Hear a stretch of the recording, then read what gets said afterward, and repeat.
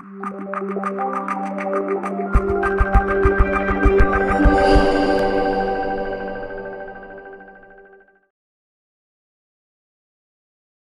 lot of my talk, it's going to actually kind of mirror some of the things that are going to be spoken about today.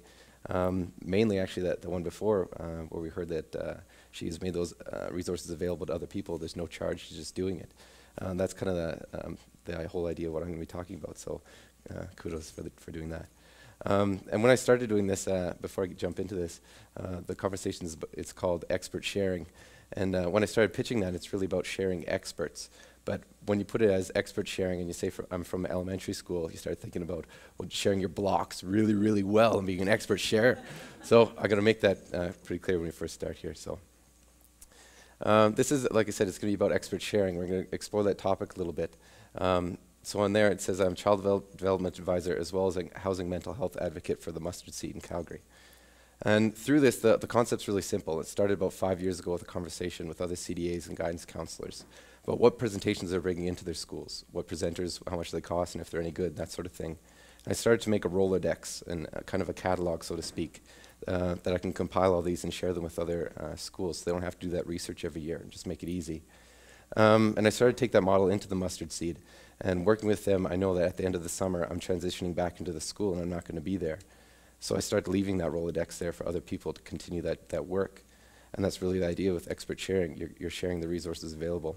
So this then became two barriers that came up. One being finances. Obviously, different schools have different budget allocations, that sort of thing. I worked at one school, for example, that consistently, from one fundraising event, one school dance, could raise almost $30,000. I worked at another school at the same time, the entire year, despite their best efforts, could barely raise $3,000. So the second barrier that came up was an interesting one, and it was actually kind of an upsetting one. Finding out that some schools were actually reluctant to share that information, what made them so successful, as if it was some sort of secret they needed to keep because they'd be in jeopardy. So I started to do my own presentations. The school that didn't have enough money to bring in presenters, we started to get all the free ones we could, and I started to fill in the gaps where we couldn't find presenters. And I started to find out other schools were doing this, and it wasn't just CDAs, it was teachers, it was even custodians and things like that were stepping up and doing these sort of things and sharing. And it really involves three types of people: the can, the can't, and the could. The people that can are the ones that have the ability to speak in front of other people, want to do it, and they have a topic that they can speak upon that makes it justifiable not to outsource. The people that can't are missing one of those elements, but would like to coach the next group that could. The could are the ones that have the desire and the aptitude and the potential to be one of the people that can, that present at other schools. So they compile them in a resource and we can share with other schools. So if I want to sign up and be a presenter, another school down the road can book me to come to their school if they need somebody that's free and a high quality. And in the school division, we have the people power. We have the creator of, for example, bullying.org, who speaks internationally on the topic of bullying. And he's actually the guy who coined the term cyberbullying in the first place. We have authors, we have ex-professional athletes and Olympians, we have people who've climbed Mount Everest, we have directors, we have some extreme trauma survivors and people with incredible stories. And one other person we have a custodian who actually leads a drum circle for women's empowerment group. And if you've ever been part of that sort of thing, if you've ever had a drum circle at your school or you've been part of it yourself, at a school, 500 kids pounding on a drum at the same time, whether they're the cool kid, the stinky kid, the poor kid, the rich kid, the cheerleader, they're all pounding at the same time, and that's incredibly impactful. So with the people power, I use that as my example, and when I was doing my research to get some quotes, I found a drum circle company that gave a quote of $850 for 1 hour, and that's a subsidized rate because it's a school, but that's only for one grade. $850, 1 hour for one grade to be impacted. That's an extreme amount. So we have our own resources in our own backyard that we need to look at for fill these sort of gaps. So we can run through how $850 at 40 schools versus if you need a $150 sub cost for part of the day, and that's if, because you might have an administrator or another teacher that can cover your time. Or if you're like me, I don't need coverage, I'm free to do this stuff. So I can go to another school and that could save almost $30,000. Or if you break it down per student, you can go from almost $2 down to 33 cents per student. It can save the school division over $25,000. Over to the big scale, if we get 40 experts and we have 40 schools, that's 1,600 possible presentations. We can save the school division over $1 million using expert sharing. Well, that's not what this is about, though. The money thing, that's nice. That makes things really, really smooth and we don't have to stress about it. But what this is about is the actual people that we're dealing with.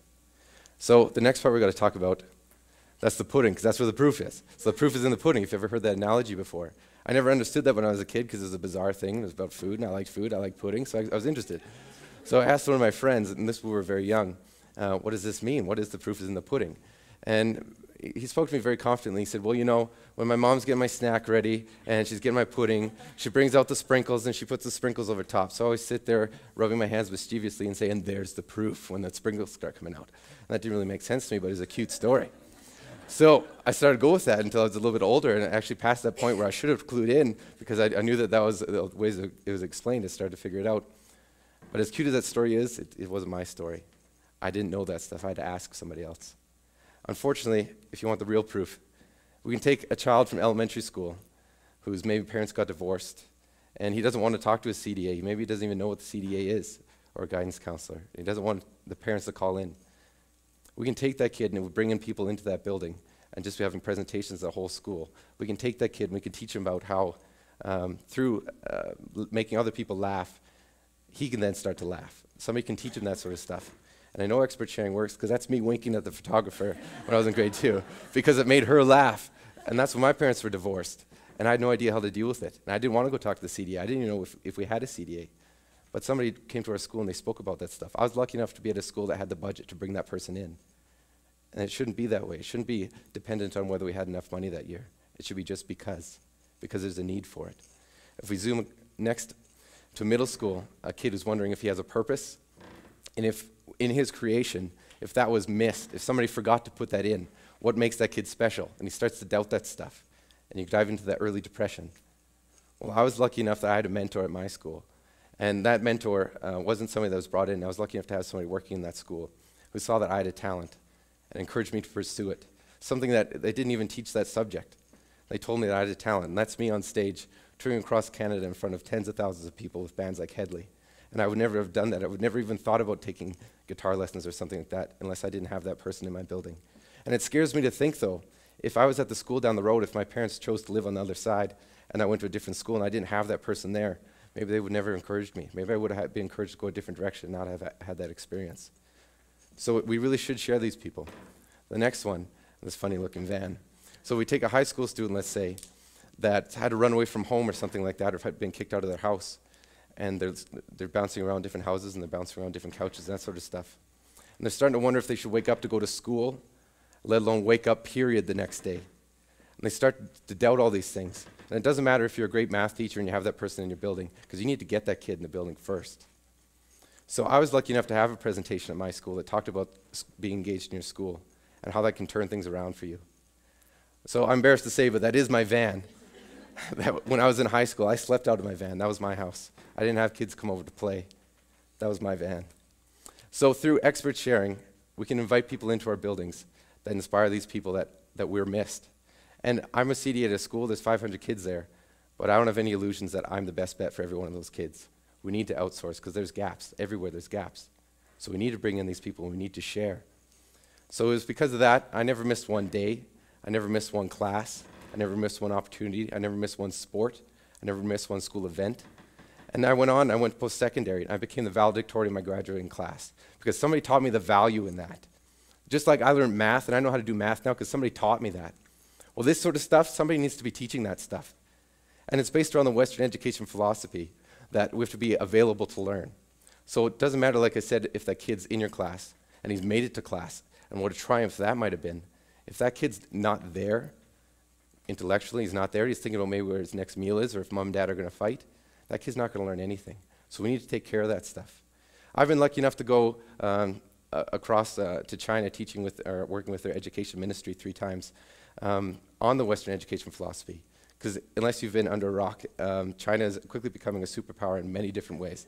They're actually the #1 English-speaking country in the entire world, to give an example of that. So working with them, they've mastered the academic side of things. They've got incredible, intelligent people there. But one thing they're noticing is the dropout rate. So there they accumulate it from kindergarten all the way to grade 12, and they take the average, and they display that as that's what their dropout rate. And it comes to 4.5%, which is actually pretty impressive. But keep in mind that's kindergarten included. How many kindergarten kids do you think are dropping their crayons and saying, that's it? I've colored in the lines, I've got it, school can't do anything more for me, this is all right. When snack time, recess, let's go. So when we take that in consideration, in high school, there's some grades, 40% was a dropout rate. That's not 40% of kids failing, that's 40% kids being failed. Of them saying, there's no value in school anymore. I've learned everything I'm going to need. I'm going to become a tradesman. That's my life. That's it. Nobody's inspired them further. 40% of kids dropping out. That's almost half the kids that don't go on next year. That's incredible. So the people that do graduate, it's no wonder that most of them become engineers and doctors and that sort of stuff, because it's all that's left because the other kids get missed.